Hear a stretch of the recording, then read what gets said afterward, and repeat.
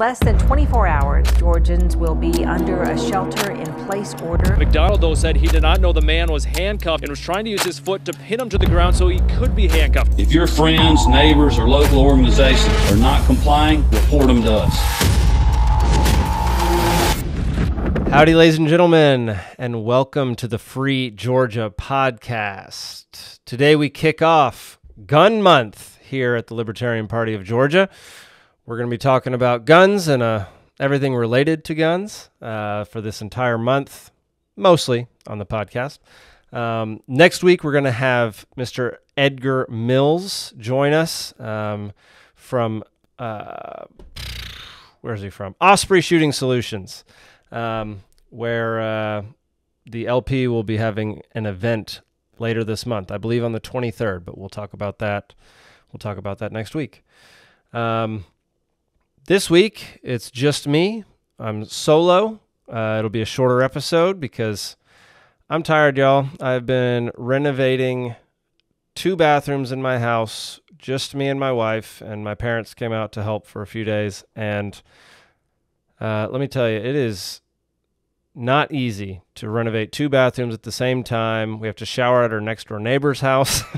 Thank goodness we have great neighbors. Thank you, William and Claire. It's also just today was so stinking hot. Today was so hot. I think my neighbor told me that on his job site, the weather said it felt like 115 degrees.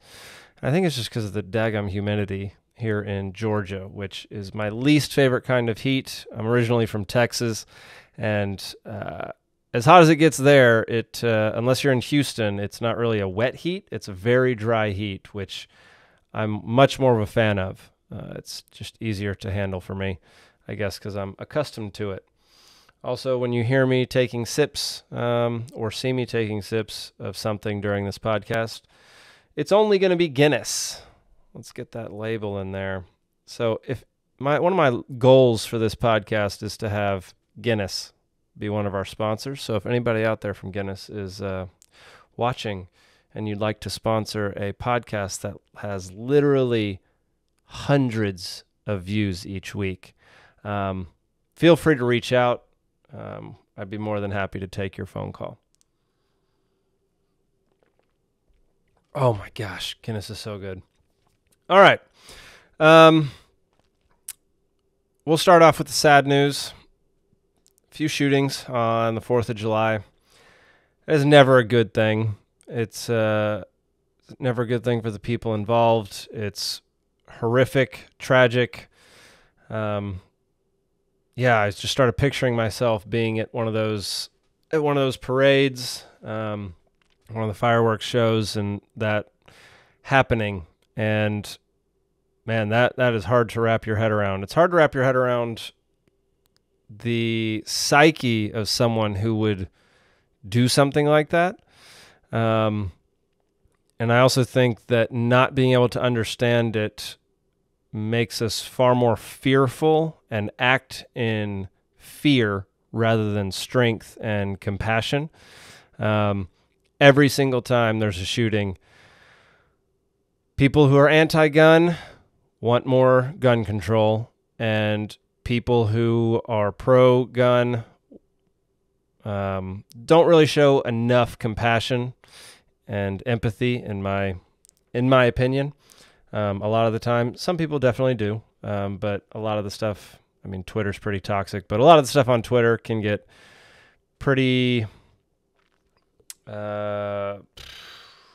morally repugnant, I guess, would be the term for it. And it can be pretty depressing, just the aftermath of how people react to these kinds of shootings. But I guess to talk about it for a second, the one in Illinois, Highland Park, was, let's see, the specifics were, Illinois they have red flag laws in place. They have a ban on high-capacity magazines. They have a ban on assault weapons, quote-unquote. And yet it still happened. And these are the exact laws and things that people want to put in place to prevent this kind of thing from happening. So if that's not enough proof to demonstrate that these red flag laws, this gun control agenda that people have, it just doesn't work. And it doesn't work for many reasons, but one of which is that I think we have a massive cultural problem here in the U.S. And it could extend abroad. I don't know. I haven't been abroad really since 2016, so not quite sure how things are over there at this point, but we definitely have some type of deep cultural problem here in the U.S., and probably not just one, probably very many. But man, to pair that with what has happened the past 2 years, with lockdowns and people feeling isolated and told not to come out of their houses and basically told what to do and how to live for a year and a half, 2 years, watching their savings go down the toilet, watching people lose their jobs, the economy tank, just watching all these horrible things happen because of government lockdowns. I'm sure it's taken its toll on a whole bunch of people. And it's just very unfortunate circumstance that we find ourselves in. And as a libertarian, I blame the government. I at least blame the government for the lockdown portion of everything.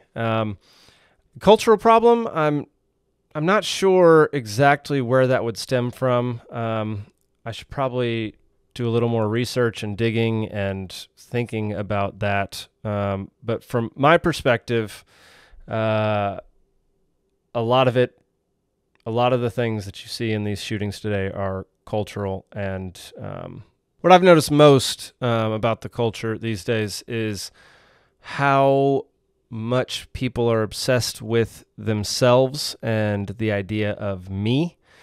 And I'm certainly guilty of this. Not all the time, but I strive very hard to focus on other people, definitely focus on my wife, try to focus on her more than me and other people's needs. But with the emergence of social media and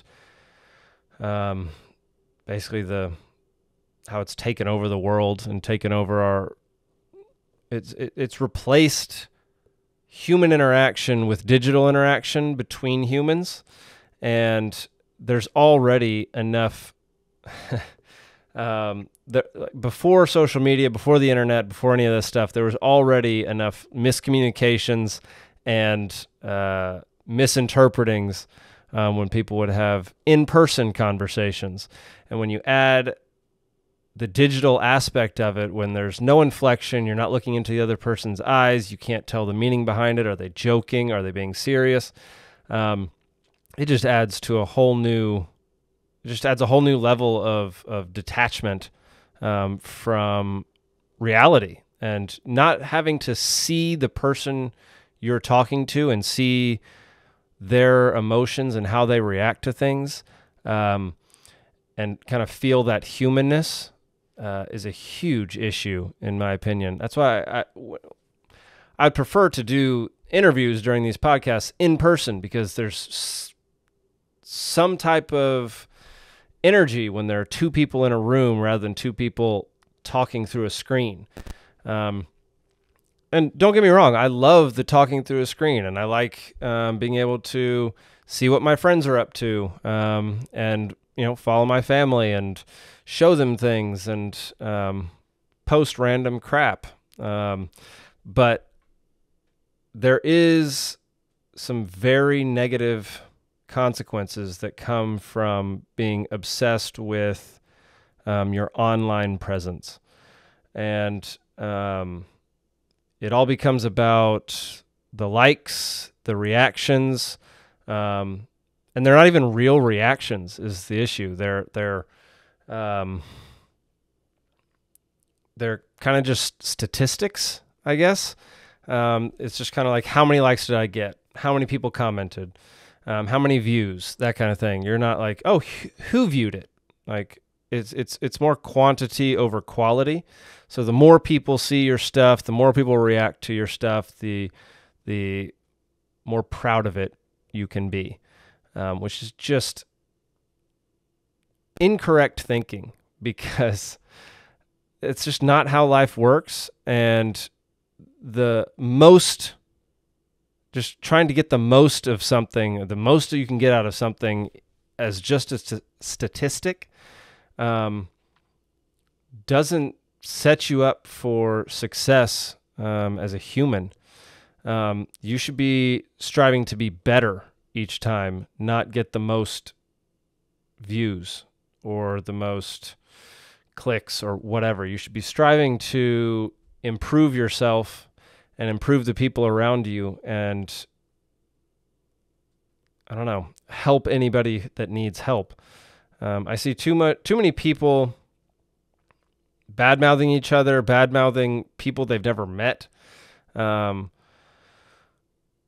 Really just going after folks just because they don't share the same views. They don't have the same thought process. They disagree with you on something. And it's really tragic how folks will just attack random strangers online for no reason.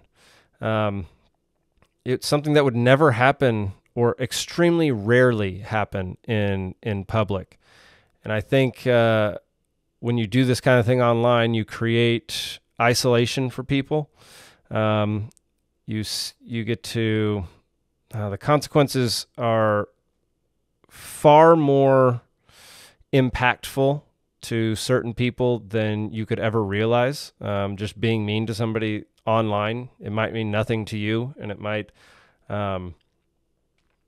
you might not think of the consequences, and that's because you don't have that personal interaction face to face. So I don't know. There's just something deeper to, oh, we have a gun problem. It's just not the issue. There have always been guns in the United States, and there have only been mass shootings heavily over the past couple decades. And man, it might not be definitive proof, but there is a corollary between the internet and social media coming around to when mass shootings began happening more and more in the United States. And I don't know what that correlation is, and I don't know how tied it is to how tied they are to each other, but there is definitely something to be said about living in an internet age, living in basically your digital profile, your avatar, and not interacting with humans on a day-to-day basis, and getting, I don't know, just getting involved in people's lives who are around you, and subjecting yourself to isolation, or just being isolated, especially these past 2 years. So you're going to hear a lot of people say we have a gun problem. You're going to hear a lot of people say we have a mental health problem. I would say we just have a culture problem. And one of the things I was kind of asked not to talk about on this podcast was culture, but I really just don't see how that's going to be doable, considering how hand in hand politics and culture go. Politics is downstream from culture, and whatever happens in the culture, politics is soon to follow. So I just don't see any way around talking about cultural issues here on this show. And while that may not be thrilling to some people, I just don't think there's any way around it. I just think it's time for a shift. I think it's time for a cultural shift, and I think the Libertarian Party is one of the best places that can happen. We are all about individuality and being able to be yourself without hurting anybody else, and that's a pretty remarkable thing. A lot of people want the government to do something, want the government to take care of them. Think the government should basically control and run our lives. Well, we definitely do not think that. We are very much for people living exactly how they would like to live. And when you have a society right now that is acting the way it does, and a culture right now that seems to produce a large amount of killers, then the people who are innocent, the people who are good citizens, the people who aren't going to hurt anybody, those are the ones who get punished. Because this kid who shot up all these people in Illinois broke a bunch of laws. Seems like had an online presence that should have tipped some people off, and it did nothing to stop it. The laws did nothing to stop it. All the surveillance that they do on our Facebook pages, Instagram accounts, all this kind of stuff, did no good with stopping this guy, even though these laws were in place. And so, I mean, I don't understand the conclusion that people reach of restricting law-abiding citizens' guns. That makes no sense. It's completely nonsensical. And the best way to protect yourself against these kinds of things happening, in my opinion, is to arm yourself. Learn how to use a gun properly, safely. In Georgia, we have constitutional carry now, even though it's very frustrating. I got my concealed carry license a couple years ago, and 2 years later, we get constitutional carry. And that whole process was freaking stupid. Took forever. They have my stinking fingerprints on file now. I hate all that crap. But yeah, despite going through the concealed carry process here in Georgia, it's a phenomenal thing to have. I feel much safer. I feel like I could actually do something if an incident were to occur while I'm out and about around the town. I do a lot of real estate photography, so I go into homes and buildings and all sorts of stuff all over the Atlanta metro area. And so there are some sketchy situations that can arise, and it's nice to be able to know that I could be able to defend myself. And that's a pretty good feeling. It's a good feeling to know that when something happens, I could actually be of use when something crazy out in the world happens, or that I can just have the ability to defend myself at any given moment. It might not always go down that way. The world is a crazy place. Crazy things happen. It is not inside of your control or anybody's control all the time what happens to you or anybody around you.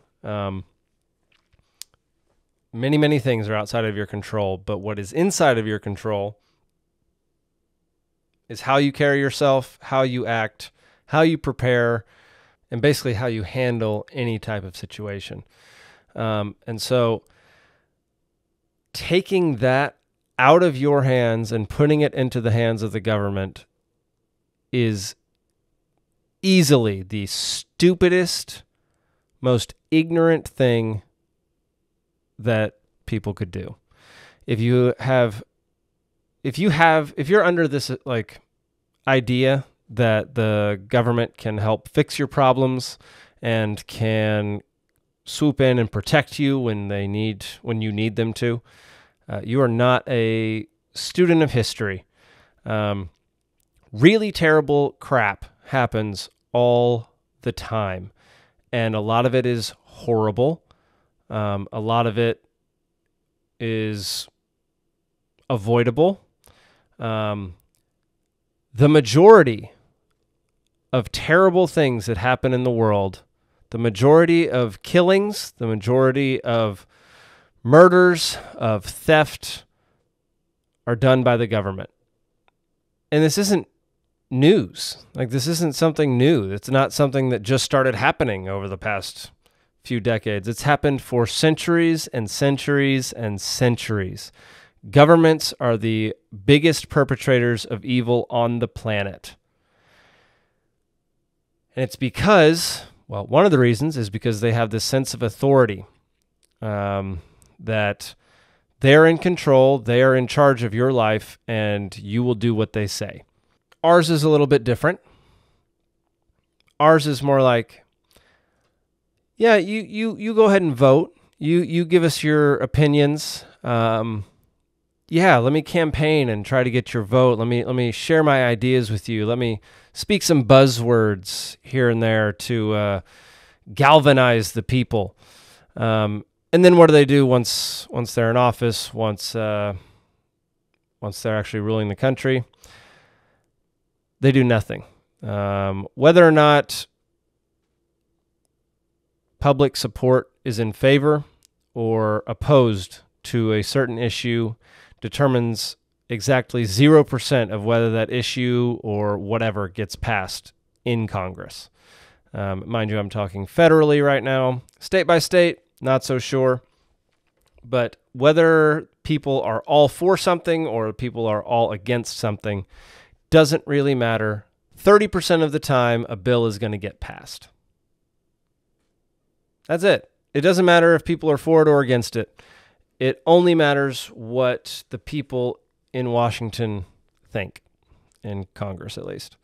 That's not even what they think. There's a whole bunch of lobbyists, corporations pushing for stuff, favors being done, compromises being made that include your rights. People make compromises using your rights as bargaining chips. It's horrifying. Man, I got off track real quick. It is empowering to be the one who is in control of your future, your own future. There's something to the idea of not putting your safety in the hands of somebody else or putting your livelihood in the hands of somebody else and living the way you want to live and you can live despite certain limitations in the world nowadays. And not playing the blame game. Like, there are too many people that blame everything on...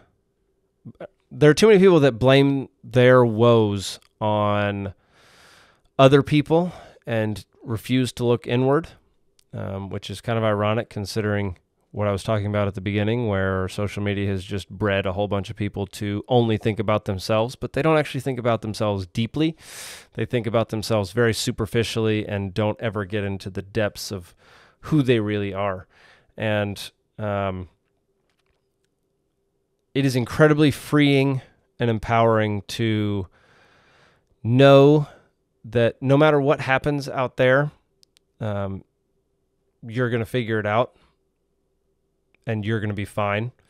I've had this conversation with my wife before where I didn't really understand how people didn't feel this way. I'm the kind of person who doesn't really give a crap what people say about me, what people think.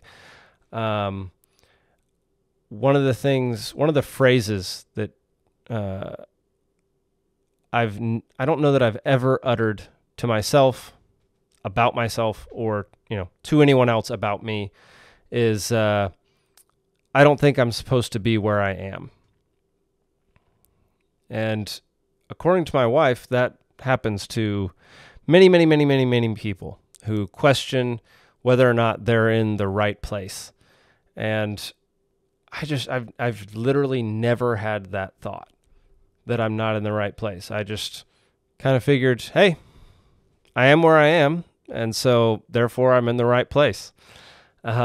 I also grew up Christian, and so it was always the assumption that God has me here for a reason. And what that reason is, I might not know, but where I am is where I am, and he put me here. So here we go. And you just live with it. I've been broke. I've been homeless for a small second. I've traveled around the world. I've done a whole bunch of stuff, but one thing I never, ever have done is felt like I was doing things incorrectly. I guess what I'm trying to say is the Libertarian Party is about individualism and individual rights, individual liberty, and myself and the rest of the LP in Georgia are here to help you understand that you are in control of your future.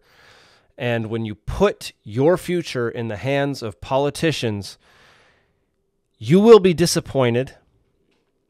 You will not like the outcome, and it will end up costing you far more than the fear that you cannot overcome to get to a place where you are independent and focused on your own future and building that yourself. Yeah, I guess what I'm trying to say is just take control of your own future. Stop blaming things on other people. You cannot control what anybody else does. Bad things happen in the world, and you cannot stop them. No one can stop them. You can't control them. The only thing you can control is how you react. And since we are the party of personal responsibility and the party of principles, really what we want is for you to join us. Like we don't want division in the way that the Republicans and Democrats see division. We don't want to divide people based upon how they think about certain issues. What we want to do is show you how libertarian you actually are and why freedom, liberty, and personal responsibility are the absolute best and most empowering way to go through life. And we want to do that with kindness. We want to do that with love. We want to do that with some hard truths, which are going to happen no matter what. If you're truly being kind to somebody, not nice, those two words are not interchangeable, and it drives me nuts when people use them interchangeably. Nice is just being pleasant, being friendly. Kind is, at times, telling people the hard truth, telling people what they need to hear rather than what they want to hear. And the Libertarian Party is full of very nice people, very kind people. We're also full of people who have seen and read and researched enough to see things that other people cannot see yet. I used to be a Republican, hardcore Republican. I've got pictures from George W. Bush rallies that I went to when I was in high school. I used to love Bernie Sanders in college. And then I started reading a lot of Murray Rothbard, of Ludwig von Mises, of Thomas Sowell, Scott Horton, and it opened my eyes to a whole bunch of things that the left and the right won't tell you, you won't find in the mainstream media, the corporate press, as Michael Malice coined. And it led me to where I am today, talking to you about liberty on a podcast for the Libertarian Party of Georgia. It's pretty crazy. It's pretty crazy where the world takes you. But, man, we've got a good month planned for you. As I said at the beginning, Mr. Edgar Mills will be joining us on Tuesday for our Tuesday release of this podcast to talk about guns, how it relates to Georgia, Georgians, and just all around Second Amendment stuff. So yeah, I hope you tune in for that. Again, apologies for the late release of this episode. I hope everybody had a fantastic 4th of July here in Georgia. I spent it with my family, and it was wonderful. Doing home renovations and then eating some burgers and watching some fireworks. It's about the best America there can be. So that about does it for tonight. If any of the topics that I've been talking about intrigued you, if you have any questions, concerns, if you just want to tell me that you hate me, drop us a line. LP Georgia on Twitter, and you can hit me up at podcast@lpgeorgia.com. That'll do it. Make sure you tune in next week. See you then.